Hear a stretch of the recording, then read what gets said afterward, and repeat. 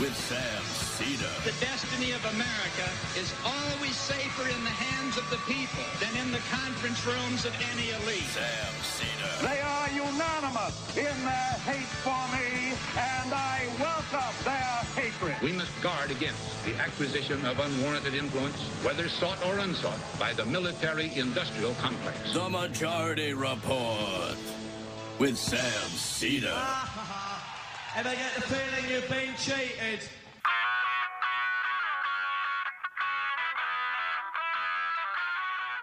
It is Monday, July 18th, 2022. My name is Emma Vigeland, in for Sam Seder, and this is the 5-time award-winning Majority Report. We are broadcasting live steps from the industrially ravaged Gowanus Canal in the heartland of America, downtown Brooklyn, USA. On the program today, Oliver Bullough, author of Butler to the World, How Britain Became the Servant of Tycoons, Tax Dodgers, Kleptocrats, and Criminals. Meanwhile, a special Texas House Committee report found that nearly 400 officers were at Robb Elementary in Uvalde on the day of the massacre, concluding that the cops could have taken charge and done something earlier in that 77-minute gap. Counterpoint, what if there were 401 officers there? Maybe that would make a difference? There was also another mass shooting over the weekend in Indiana. 3 were killed plus the gunman. Joe Biden said on the campaign trail that he would make Saudi Arabia a pariah on the global stage after the murder of Jamal Khashoggi. Smash cut to him fist-bumping MBS on his visit to the country on Friday. Rand Paul has saved Biden from himself because Paul has said that he won't return the blue slip consenting to the nomination of Chad Meredith, the anti-abortion Federalist Society guy Biden was nominating to a lifetime appointment for peanuts from McConnell. The White House has abandoned these plans, thankfully.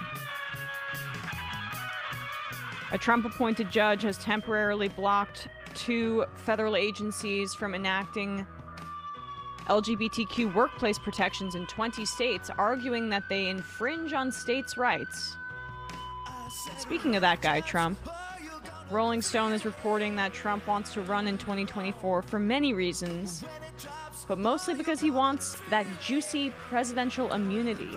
I say that in quotes. To avoid jail. So now maybe he can appoint the most loyal attorney general possible. I wonder what Jeff Sessions is up to. And lastly, the text messages deleted by Secret Service agents between January 5th and January 6th of 2021 are the subject of the Jan 6th committee subpoena and will be reportedly reaching the committee by this week, as early as Tuesday. Very interesting. And by the way, good job to The Intercept and Ken Klippenstein for reporting on that. All this and more on today's program. Welcome to the show, ladies and gentlemen. I know Sam should be here. He's supposed to be here on Monday, but he had something to deal with his son, Saul, with his kid. Bit of a emergency that you don't have to worry about situation. He just had to take today off to deal with that. So everyone's okay, but I'm filling in, and we will be getting into the news to kick off this week for you. A lot happened on Friday. I didn't really headline Joe Manchin there because I knew we were going to flesh this out now. But for people that may not remember or, have tried to scrub this from their memory over the weekend, Joe Manchin once again killed the Biden administration's latest iteration of Build Back Better, but it's not even that anymore. It's a reconciliation climate package that they were trying to come to an agreement on. A reminder that Joe Manchin is a coal millionaire. He takes the most money, I believe, of any senator from fossil fuel companies. It is in his own financial interests literally, directly, that climate change is not addressed. So what a shocker. He was not interested in addressing climate change via electric vehicle funds, clean air protections. Some of the things that were being discussed and fleshed out in this reconciliation negotiation process. But this news broke on Friday, so afterwards he goes on West Virginia radio and he basically says that he'd be open to looking at this again after the July inflation numbers come out. This is just another excuse on his list. My dog ate my homework. My cat peed on my homework. I got into some sort of accident on my bike. Like every excuse that a kid has used to get out of their homework assignment in class, Joe Manchin has used that 40 different times. And inflation is his latest hobby horse on that front. So he went on West Virginia local radio and said that he doesn't want any new taxes to address this, even though he also says the bill can't cost anything. So there's really no way to square that if you're looking at it in Joe Manchin's terms. No taxes on wealthy people, no taxes on corporations, but also this can contribute to the deficit, and there's no way for you to raise money to actually fund these programs. So, like, he is constantly, it's Lucy with the football, and the Biden administration keeps trying to kick the football, and they keep treating him like he is a good faith negotiator. So, but frankly, Bernie Sanders is not having that. He had a bit of a, I would say, an impatient moment, but cathartically so, when he was on cable over the weekend with Martha Raddatz on ABC. She asks him about Joe Manchin pulling out of negotiations for the reconciliation package that would include climate change provisions.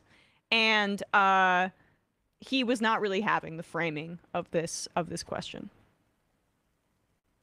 And the agenda there. Senator Joe Manchin, of course, abruptly pulled the plug this week on the Democrats' No, Martha, plans he didn't to abruptly. Martha, okay, okay. He abruptly on Friday. He didn't abruptly do anything. He was negotiating for a while. The president's agenda.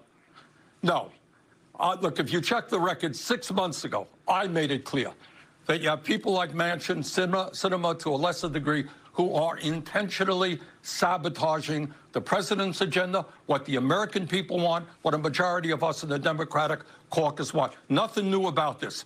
And the problem was that we continue to talk to Manchin like he was serious. He was not. This is a guy who is a major recipient of fossil fuel money, a guy who has received campaign contributions from 25 Republican billionaires. You think this guy is serious? Senator, okay, you say he wasn't serious, but Manchin says his main goal is to do what's good for West Virginia, and he's worried about inflation. Listen to what he told the West Virginia radio station. Listen to this, please. Is that right? Inflation is absolutely killing many, many people. They can't buy gasoline. They have a hard time buying groceries. Everything they buy and consume for their daily lives is a hardship to them. Your reaction to that, Senator? Well, look, the same nonsense that Manchin has been talking about for a year. West Virginia, it's a beautiful state. I've had the pleasure of being there. Great people. It is one of the poorest states in this country. You ask the people of West Virginia whether they want to expand Medicare to cover dental, hearing, and eyeglasses. You ask the people of West Virginia whether we should demand that the wealthiest people in large corporations start paying their fair share of taxes. Ask the people of West Virginia whether or not all people should have health care as a human right like in every other country on earth. That's what they will say. In my humble opinion, you know, Manchin represents the very wealthiest people in this country, not working families in West Virginia or America. And Senator Sanders, I want to end with, if these provisions don't get passed, doesn't look like they will, what does that mean for Democrats' climate goals and the climate itself? Martha, it ain't Democrats. It isn't the president. It is the future of the planet. So, right. And she goes on to the mainstream press feels the need to constantly, present Joe Manchin's position as if it is in one in good faith. And, the New York Times had a write-up of this where they, in the top of the article, mentioned his corruption, essentially, and the fact that he is directly profiting off inaction on climate change, which is good. ABC didn't get the memo that it's acceptable to call a spade a spade. You don't have to carry water for Manchin's position on this. I mean, especially if, Bernie's frustration was hilarious. Oh, really? As they paper over his statements with the clip. But you don't have to present that position as if it's in good faith, especially when we have his track record, Joe Manchin's track record of, I'm open to negotiation, except just kidding, I have this arbitrary number that I've already negotiated with Chuck Schumer on 1.75 trillion, and I'm not going to go over that. Oh, we've reached that number. We have reached that number, Joe Manchin. Just kidding, I'm not interested in it anyway. So without all of that history and context, a viewer who's just tuning in to ABC on Sunday will think it's a good faith debate between those two sides, and that's obviously not the case. And Manchin has still yet to present an argument that inflation would be affected in any way by a standard small package addressing climate change with some incentives for electric vehicles. There's actually zero logical connection between those things, and yet he still repeats this same point all the time, because he really has no other argument. Manchin loves this. He loves killing every part of the Biden agenda and then coming out publicly to say, hey, but I'm reasonable. I'm open to negotiating, until he kills it again, because that is his brand. It's centering himself in these negotiations. It's making himself a headline in a red state where he can say, I am the last soldier against wasteful government spending, etc.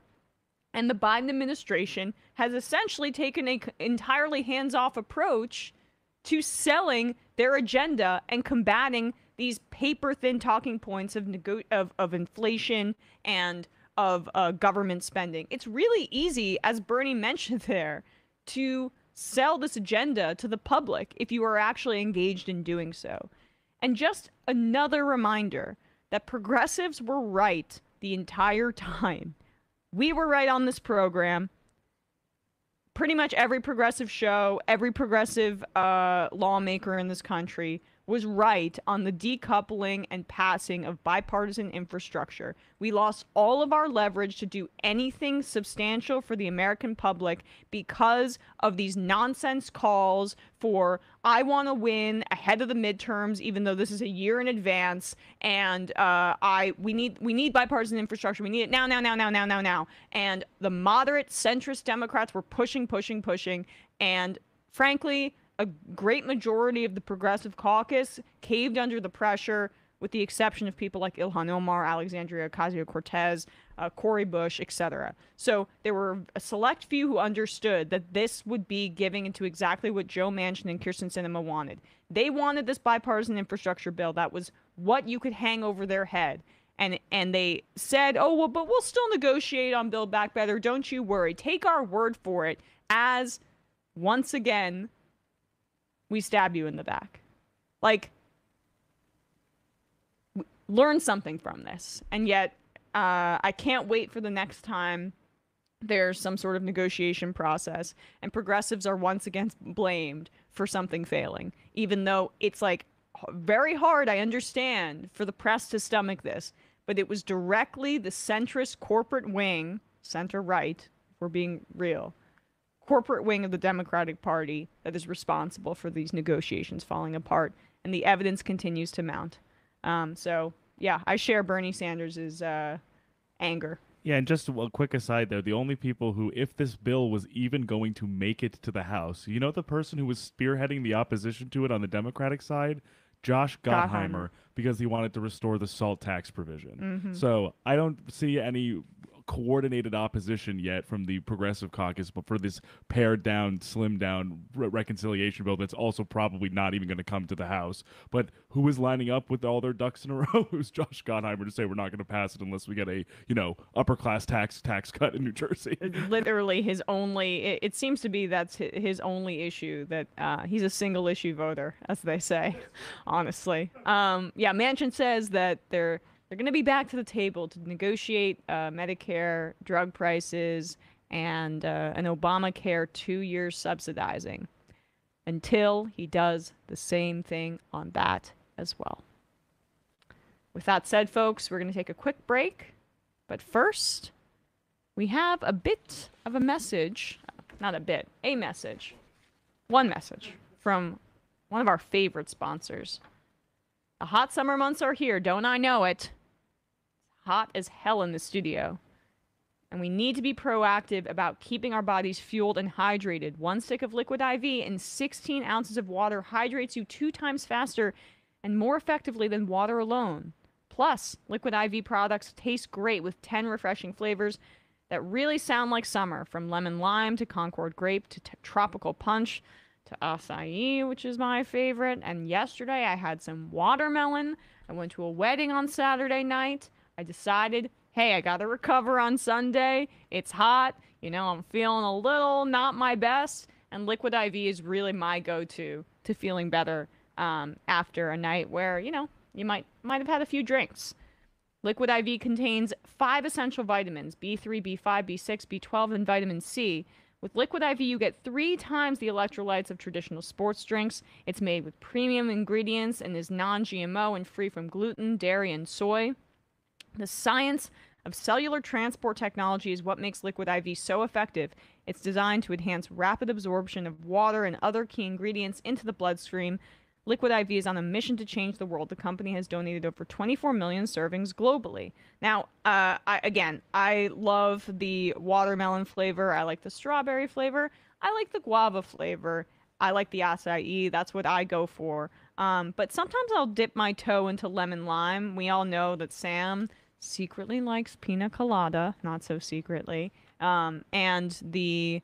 what's the one that he likes? The matcha. He loves that matcha flavor. And recently tangerine. Tangerine, well. yes. His new kick. We really don't have overlap, honestly. So that's helpful for the office because I can take home the flavors he doesn't have, and he'll have the flavors that I do. Grab your Liquid IV, or that I don't, rather. Grab your Liquid IV in bulk nationwide at Costco, or you can get 25% off when you go to liquidiv.com and use the code MajorityRep, short for report, at checkout. That's 25% off anything you order when you shop Better Hydration today using promo code MajorityRep at liquidiv.com. All right, folks, we're going to take a quick break, and when we come back, we will be joined by Oliver Bullough.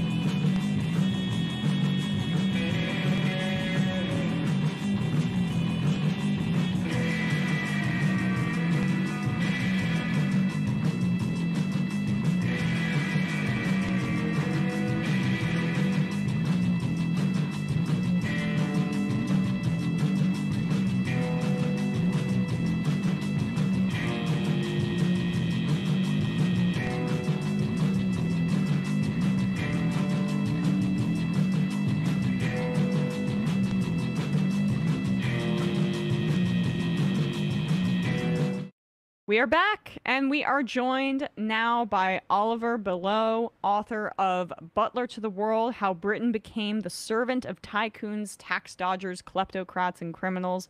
Oliver, thanks so much for being here today. Thanks for inviting me on. I'm looking forward to our conversation. So your book is really essentially about the UK enabling financial crime. And, I feel that in, particularly in the context of Russia's invasion of Ukraine, we hear all about like oligarchs, or we'll hear about corruption in different countries, say African countries, and how corrupt this country is, etc. But there really doesn't seem to be a ton of awareness or consciousness about where this corruption is engendered and where it's allowed.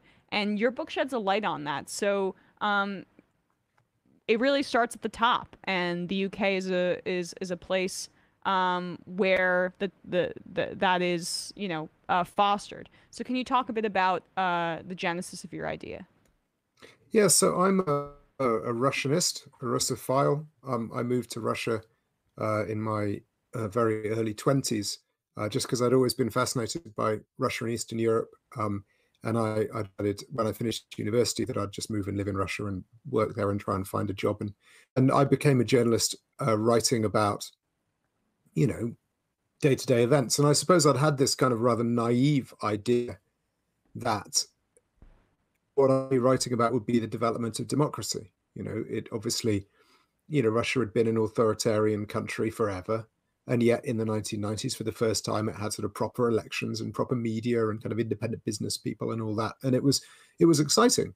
And obviously, spoiler, I didn't end up writing about the development of democracy. Just it must have been 3 weeks or so before I arrived, Vladimir Putin became prime minister, and he's been, prime minister or president ever since. And gradually, at first, but increasingly quickly, I suppose, in the last few months, he's been stifling any kind of sign of, civil society or freedom or democracy, ruthlessly. So I ended up obviously writing about that because that was what was going on. But it's very difficult to in Russia or any other country in the former Soviet Union without coming across corruption. You get shaken down on the street by police officers or coming to the airport by customs officers or whoever. It's a fact of life. And it became increasingly clear to me that corruption was more than just a kind of street level thing. It was a phenomenon that really encompassed the whole state. The state had been transformed into this extractive machine to take money from its own citizens. And that, Putin essentially sits at the top of this pyramid of theft that's just taking away everything. And this very small group of all basically men around Putin have become incredibly wealthy. The inequality in Russia is really off the charts.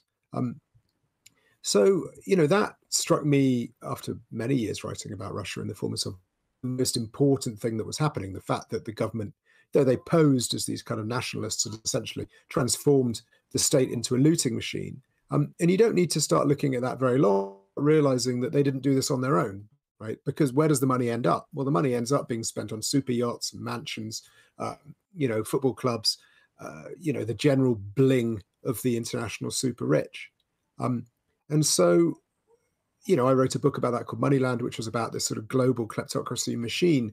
But it struck me that there was this aspect of this phenomenon that I hadn't properly explored in Moneyland, which is the fact that whatever the scam or whatever the scheme, there is always a British angle.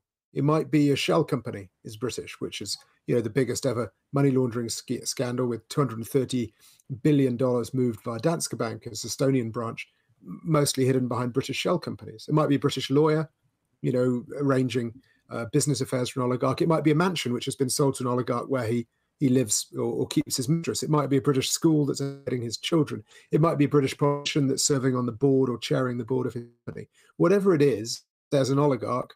Somewhere there's a Brit. And that phenomenon struck me as sufficiently appalling from a British perspective, so sufficiently kind of interesting from a global of how the global criminal economy works, that it struck me as worth writing a book about. And it turned out to be a far more interesting given it credit for.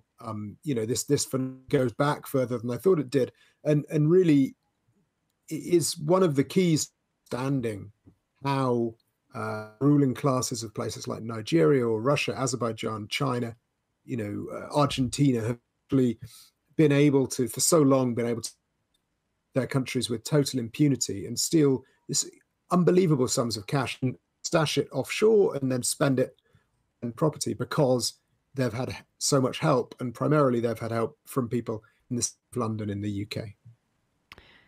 And I mean, you mentioned Russia and like kind of this economy of corruption that has been created in the wake of the collapse of the Soviet Union. I mean, part of that has to be too just shock doctrine capitalist politics, right? Where essentially the dominant players of the United States, and maybe you could include Britain in this, I'm not sure what your research found here, saw an opportunity to westernize Russia to a degree, bring in a lot of capitalist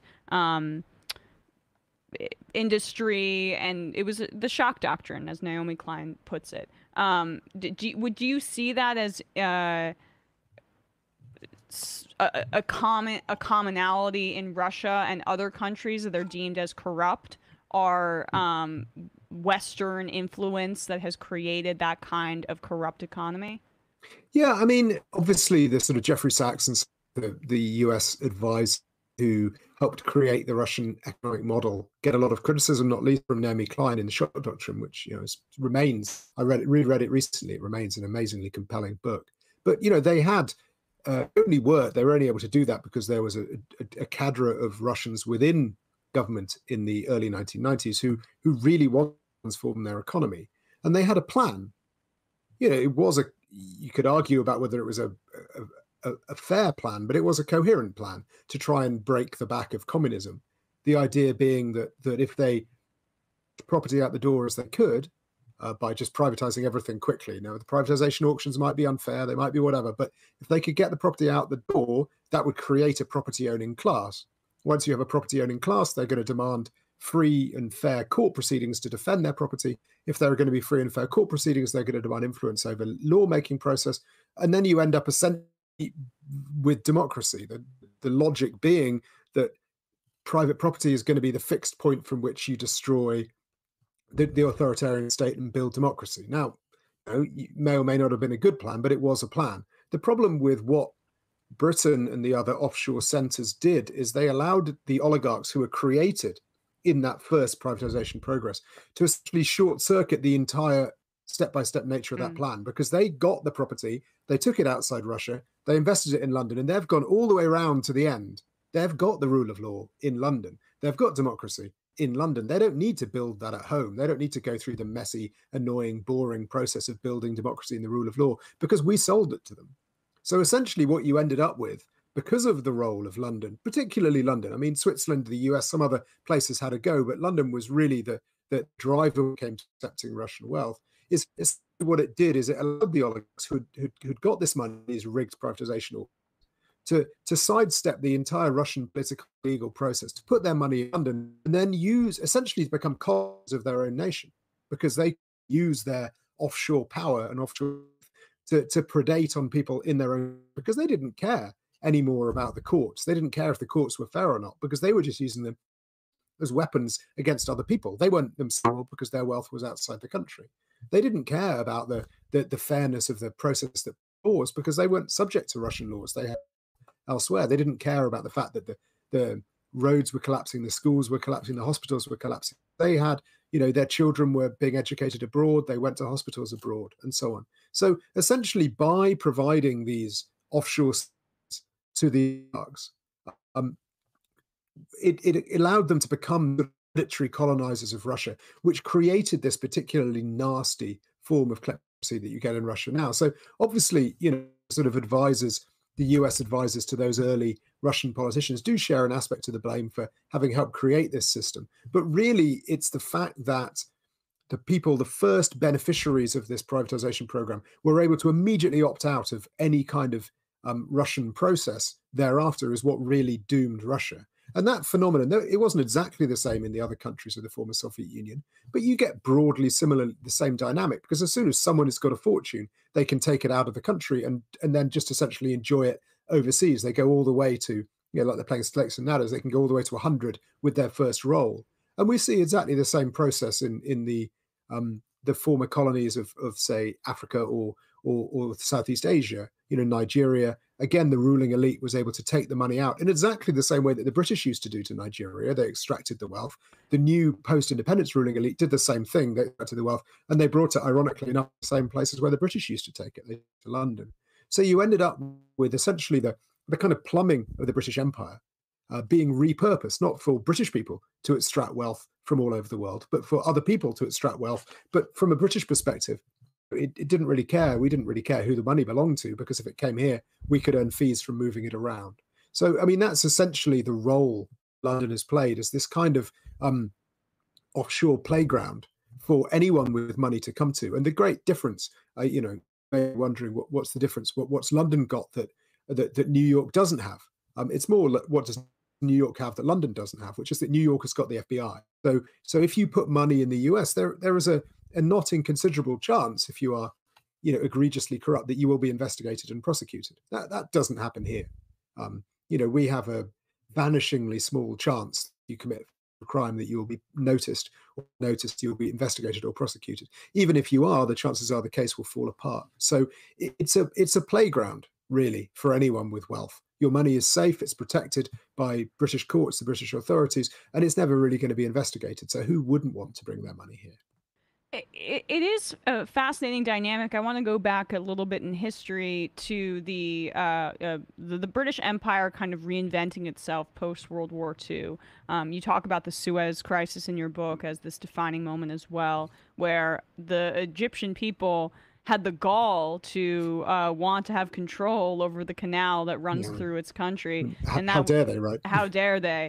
And that was perceived as, the death knell for the British Empire. And so now you have to come up with a new way to be central to the movement and production of capital.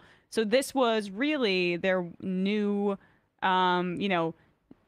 new empire, new me kind of makeover. So can you talk about how that came to be and what were some of the historical dynamics at play in the mid 20th century that led to this? Yeah, I mean, if you talk to some British historians today, you get the idea the British Empire was a sort of combination between a sort of Christian missionary organization and a railway company, going around the world, building trains and opening schools for foreigners. But obviously, it was a ruthless machine for extracting wealth from all over the world, bringing it back to Britain. That's why it existed. It was a gigantic wealth extracting machine. But gradually, because of the two world wars, Britain was essentially bankrupt. And because of the pressure put on Britain from primarily the United States, but also other places to divest itself of its colonies to allow them to be free, by the 1950s, Britain ended up with significantly smaller role in the world than it had previously. Obviously, it was broke and was no longer the great world power that it had been. So what did it have left? It's looking around, the cupboard, and the cupboard is looking rather bare. What it did have was the City of London, what had been the great financial engine of the British Empire. It still had all the connections all over the world, though they weren't being used anymore because, no one wanted pounds sterling, everyone wanted US dollars. So essentially, some very enterprising bankers in the City of London, and this is initially entirely by accident, it was an entirely accidental trade, realized that if they were to stop using pounds sterling, stop banking with pounds sterling in London, and instead bank with US dollars, then they got to exploit simultaneously the worldwide network that was left over from British Empire and the vitality of the dollar without any regulations at all, because they weren't using pounds, British regulations didn't apply. British regulations only applied to transactions in pounds. And because they weren't operating in the United States, US regulations apply. And at the time, in the immediate post-war years, there were some really quite restrictions on moving money around. In US law, there was a limit on how much interest you could charge if you lent someone money. In Britain, there were limits on where you could move money around. It was quite onerous trying to operate internationally, and it was deliberately so because at the Bretton Woods Conference in New Hampshire in 1944, participants from all the Allied nations came to the conclusion that for the stability of democracy, it was really important that speculators couldn't just fly around the world, pumping up stock exchange bubbles here, undermining currencies there, that countries needed to have the chance to economies to protect their democracies, essentially without being undermined by, speculative flows and outflows of money all the time. And they're difficult for money to flow around the world. But essentially what the City of London discovered was that by moving dollars rather than pounds, they could sidestep all of those restrictions. And obviously that meant that anyone who invested via London was able to do so significantly more cheaply than they could via anywhere else, because there were no rules, and rules are expensive. And so people, and obviously this became discovered very quickly, not just to British banks, but also to foreign banks. So American banks, European banks, Japanese banks, they all opened branches in the City of London just so they could take advantage of this absurdly easy to use loophole. And what that meant was speculative money could move around the world once more. People could invest it wherever they wanted, and they could start, stoking stock exchange bubbles, stoking inflation, doing all the things that they used to be able to do in the bad old days that led, to the Great Depression and the Second World War, which is why we ended up with a global economy that looks exactly the same as it did before. Or why this wonderful Bretton Woods system, which worked very well for the short period of time it lasted, why it collapsed, because essentially the City of London provided a loophole which allowed the speculators, the world's owners of capital, to move money around, the undermine restrictions that have been put in place by democratic governments to try and stop them doing so.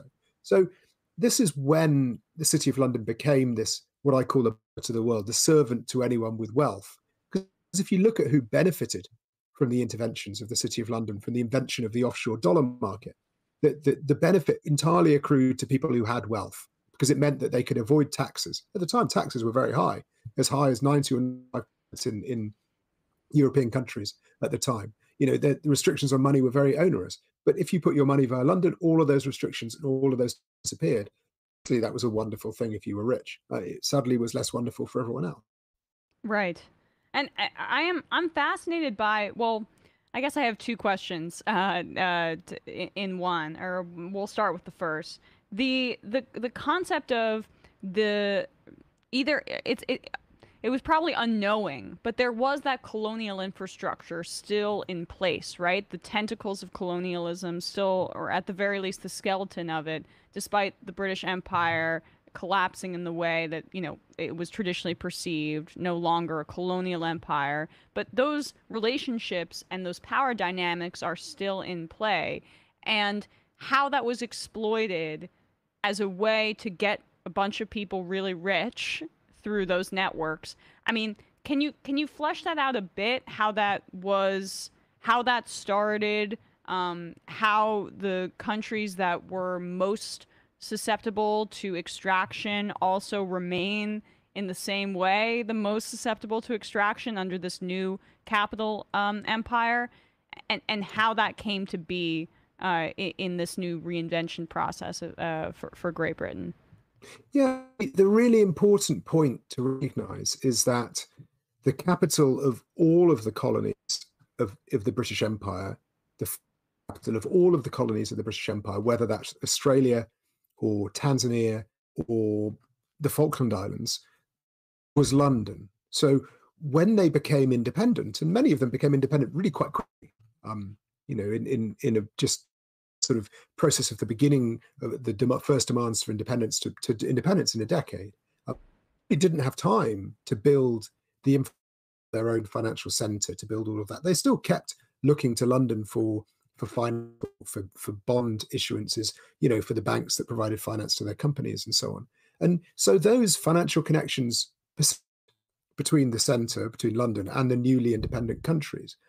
And obviously there were quite a lot of British people in those former colonies, people who'd lived to have been lawyers or farmers or settlers. And, they, with the best will in the world, they had absolutely no intention of having their lives dictated by foreigners, because they retained a sort of idea that they were they didn't use the word master race because they would have been so crass, but definitely there's an aspect of how dare these foreigners tell us what we can do. So, they didn't want to keep their money in, be it Tanzania or Kenya or Nigeria. They would send their money somewhere else. But at the time, Britain had very high taxes too, so they didn't particularly want to send their money to Britain either. And fortunately, you had all these little bits of the British Empire which didn't become independent. The British Virgin Islands, the Cayman Islands, Channel Islands, Jersey, Guernsey, Gibraltar, and all of these places had banks. So instead of sending that, they want to keep money in an ex-colony, but they didn't want to put that money in Britain either. So they could put it in little bits of the British Empire which had independent. And this becomes the capital for the growth of a banking system, because a British lawyer in, say, Kenya or Tanzania could say to a politician, well, if you happen to earn a little bit of extra money and you don't want to leave it in your own country, you could send it to the British Virgin Islands or the Gibraltar or Jersey or Guernsey. And this becomes a new form of the extractive economy, whereby it's British people stealing the money from Kenya or Tanzania. It's local elites advised by British people who are moving the money to the same old places where it always used to go to. And because of, there's a sort of saying that we let them have the government, but we kept the banks. It's a sort of rather sardonic expression of how decolonialization worked. It's because the economies, the form of the economies didn't really change, and the structures of the economies didn't really change, that essentially the new elites, in almost all cases, you saw this in Malaysia, in Indonesia, in India, Pakistan, in almost all cases, the ex-colonies were able to essentially repurpose the system and the structures of empire to become a model of kleptocracy. But also, I mean, to be honest, that's just empire or imperialism is just a nice way of saying kleptocracy, really, right? I mean, it's just a way of swiping money from people who have a better claim to it than you, but rigging it up in sort of a legal process. So really, what's happening is a continuation of the British Empire by other words, but because of the sort of vitality and the ease of extracting wealth in huge quantities via these sort of kleptocratic networks, it's no longer confined to the old British-speaking colonies, and it's much more widely. It's obviously places like Russia and the former Soviet Union, into China, into America, and so on. So it is no longer confined by just the English-speaking countries of the former Soviet Union. But you see, you do see a smaller version of this phenomenon in France with its former colonies, who look to France to move their money. So in a way, though Britain is kind of Butler to the world, France does this to a smaller extent, and Portugal does it to an even smaller extent with their former colonies. You see the same networks persist between the old colonies and the colonizing country. Well, it's easy because those networks, as you say, continue to exist, and you can just utilize old networks to that degree, even though obviously it remains vibrant. It's kind of just like a modernizing of colonialism, except the dynamic that you explore, which is really the invention of offshoring your money to avoid taxation restrictions. You mentioned the Cayman Islands, etc.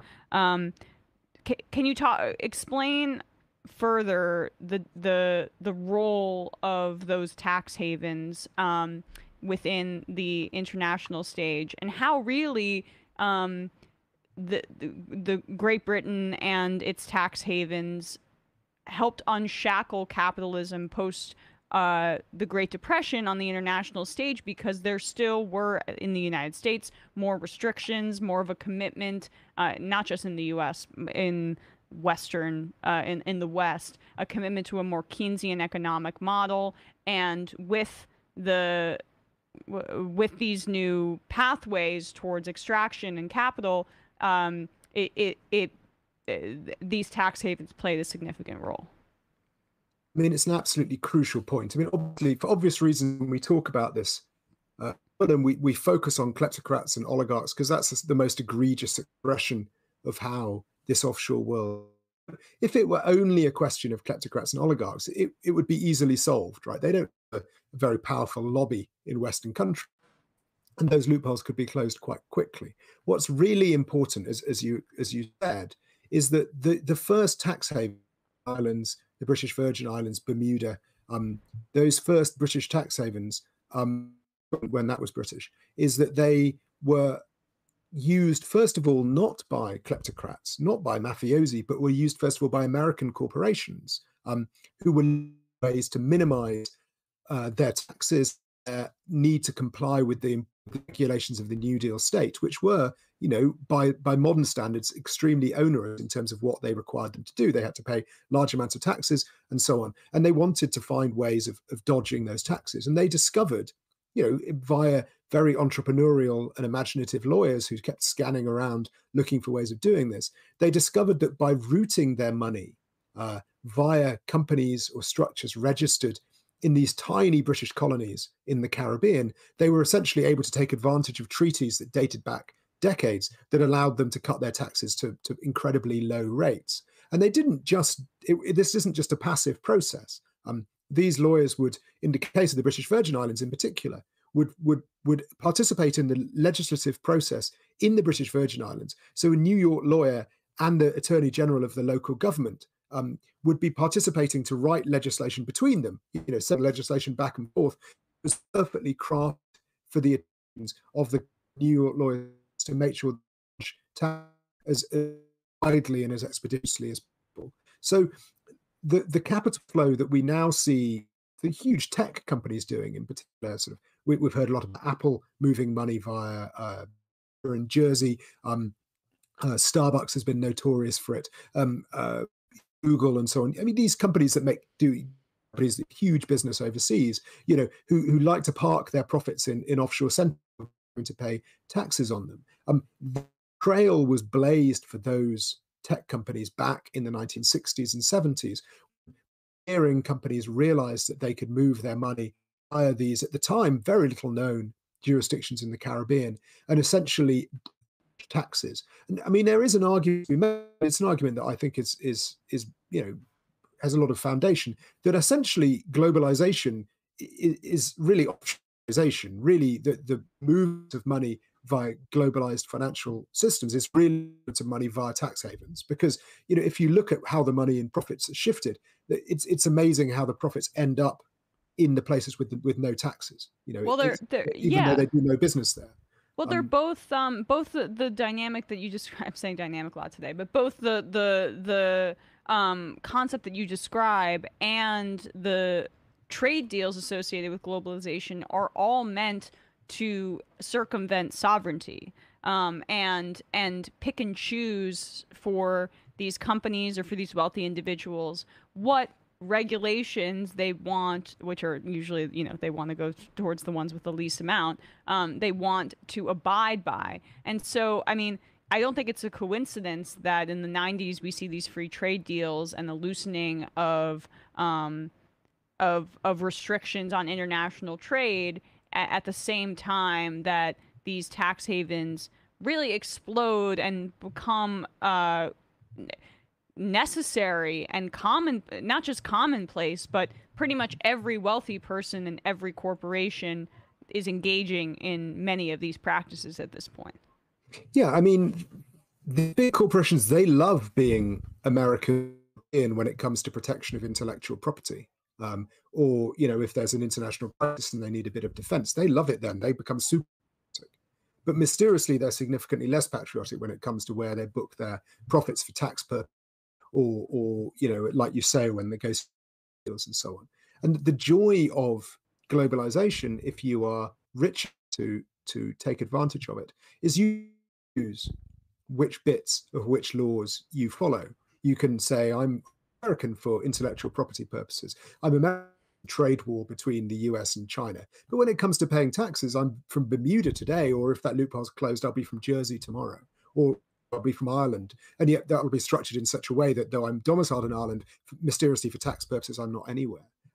So that system, that offshore system, whereby anyone or any company that is sufficiently wealthy to hire the right advisors and to structure their assets internationally, that they are able to pick and choose which jurisdictions they follow the rules of. That is the offshore system that the City of London gave birth to in the 1950s, with those pioneering dollar-denominated trades in London, is the first manifestation of offshore. And it's really interesting if you look at why it's called offshore, because they needed a term, a legal concept for what was happening. And they turned to maritime law because what do you call it if you are out of reach of any country's jurisdiction? That's if you're out and there's no law. That's because you're out on the high seas. So essentially, what they thought of, they turned almost to from piracy, from the pirates in the Caribbean, was to say, well, if we're out of the reach of any earthly jurisdiction, then we're offshore.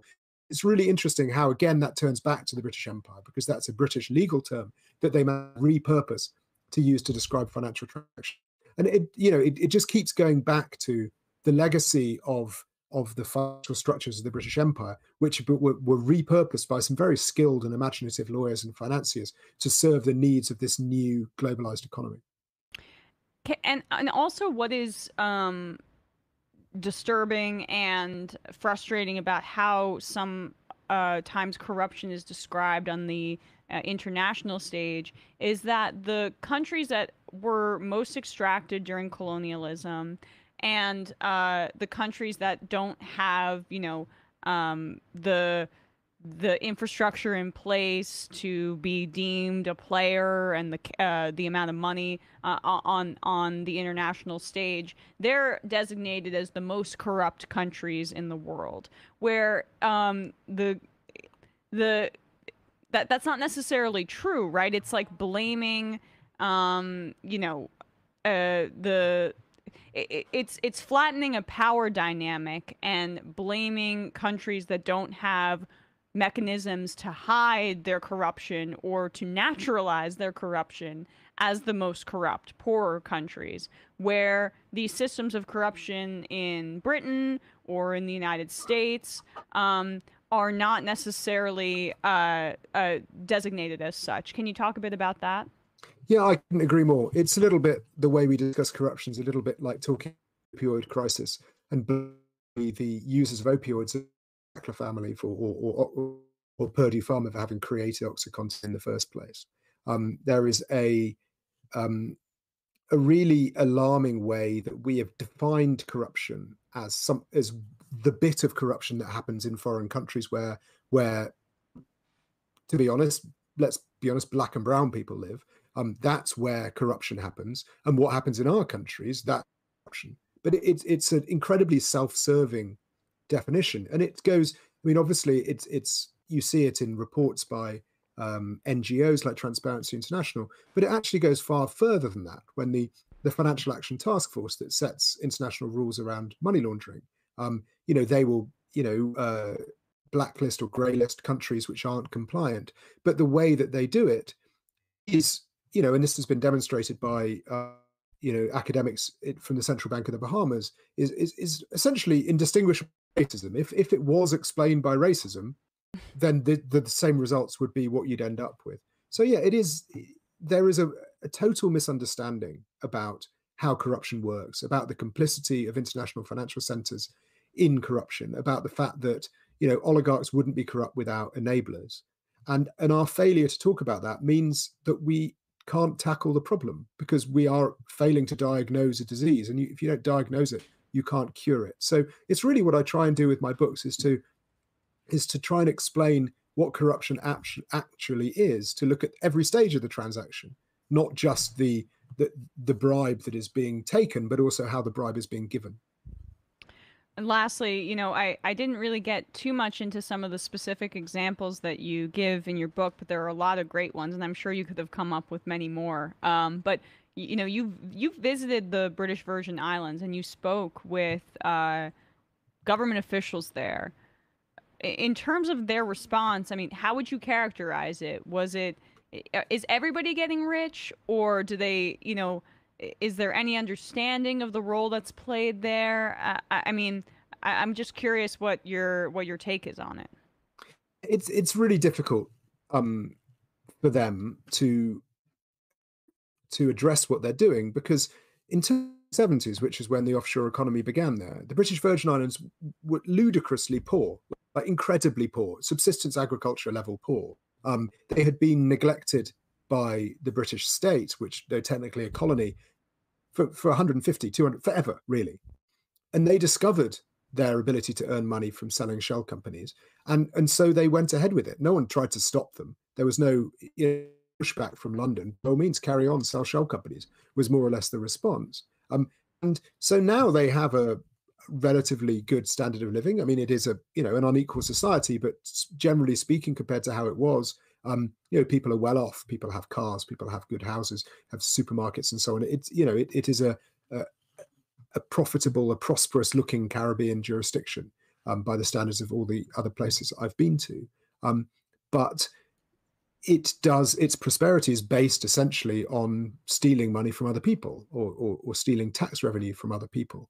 And that is a difficult thing to confront. And there is a certain amount of realization of it, but also that's coupled with a sort of, what else are we supposed to do? We need to make a living. And that is part of the problem in microcosm that the UK has, in that the UK, so its prosperity is to a large extent based on moving other people's money around so as not to pay taxes.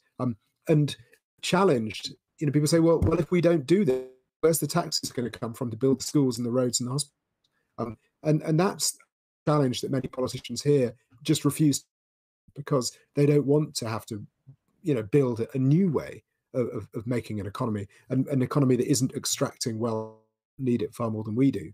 Because that would be, let's face it, it would be quite difficult. Well, can't thank you enough for your time today. Oliver Bullough, author of Butler to the World, How Britain Became the Servant of Tycoons, Tax Dodgers, Kleptocrats, and Criminals. We'll put a link to your book in the description on the podcast and on YouTube, etc. Thank you so much, Oliver, for your time today. Really appreciate it. Thank you for having me on. Of course. With that, we are going to wrap up the first hour of this program. We're going to head into the fun half. We don't know what's happening on Left Reckoning. Matt is still out. He should be back Wednesday or Thursday? Forget? He'll be back Wednesday, yep. Wednesday? Oh, you're not talking into the mic. Oh, sorry. There you are. He will be back Wednesday. Ah, Hi, Bradley. That's me. That's Bradley. We'll be taking your calls in the fun half, 646-257-3920. But check out Left Reckoning. Check out Scam Economy, Matt Binder's, Doomed, The Discourse, all of our friends at the Majority Report. So yeah, we'll definitely be taking your calls. We're gonna get to some clips. Jordan Peterson, deserving of mockery on a daily basis, and more. See you in the fun half.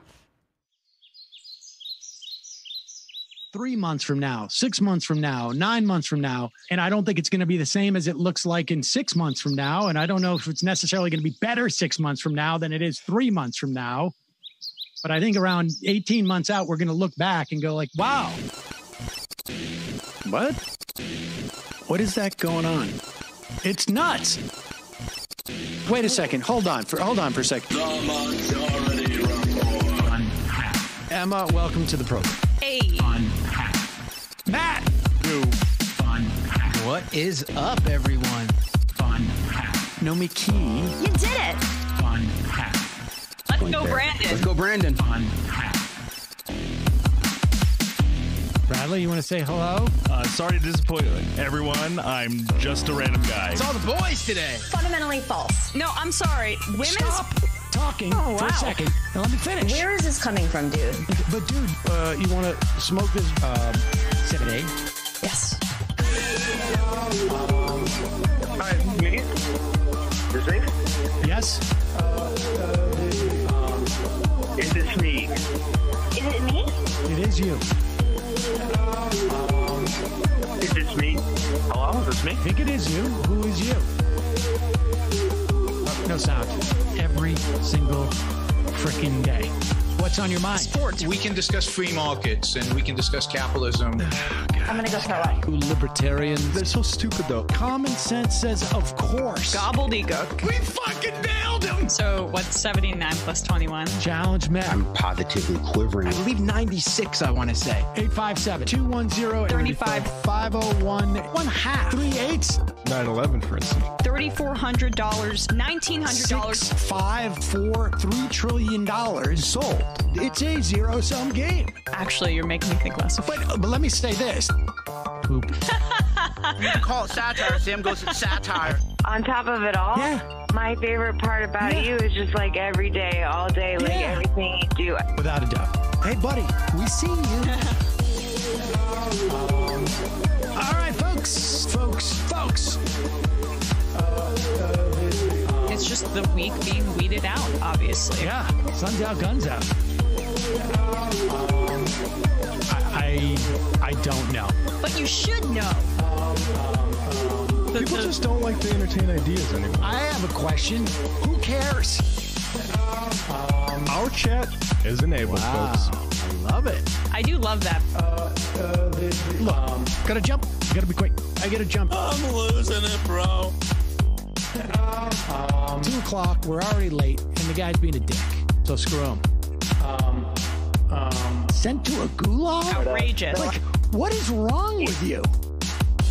Love you, bye. Love you. Bye-bye.